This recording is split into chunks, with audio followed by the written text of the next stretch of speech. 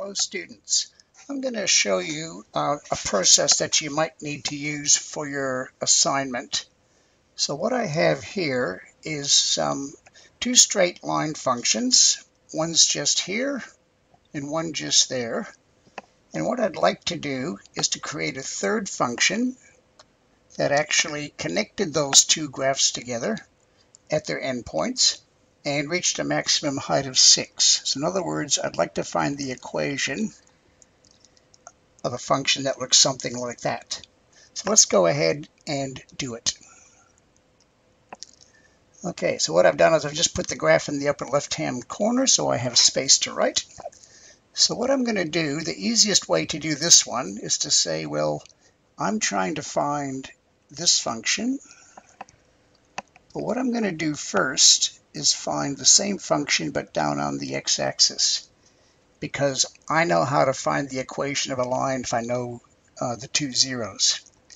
So what I can say in this case is it's going to have the equation of the form y equals some number. I don't know how much it's been stretched vertically, so a stands for the amount of vertical stretch away from the x-axis. That I don't know yet.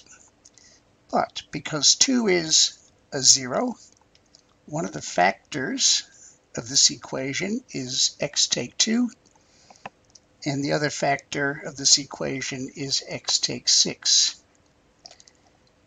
Okay, so what I have to do now is find what a is.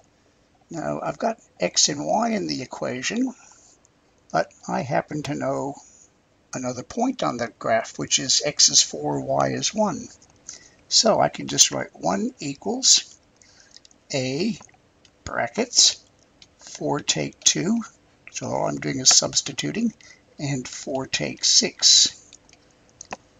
1 equals a 4 take 2 is 2, 4 take 6 is negative 2,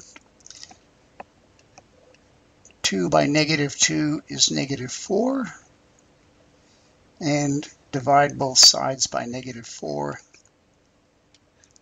and I get a equals negative 1/4.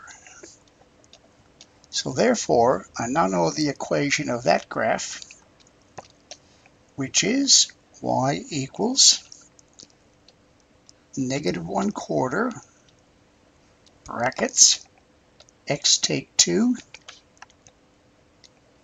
x take 6. Okay, now that's the equation of that one, but now I've got to lift that entire graph up 5 units. So that means I've got to then add 5 on the end of it. And I reckon that particular equation will give us that graph. Let's go find out if it actually works by going off to Desmos. Okay, so there's the two equations already typed in. I'm just going to add a third one. So it's just going to be y equals negative 1/4 brackets x take 2 brackets x take 6. Oops, I missed my equal sign. I was wondering where my graph was. That's a bit better. That's looking pretty good down there. Now I've got to add 5 to that to bring it up. And it's looking good. I just need to add in the domain.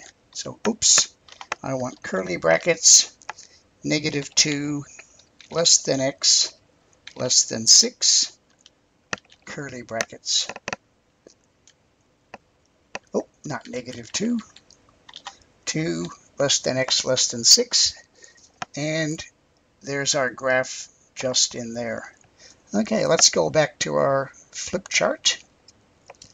And that is correct. So we can stop at this point.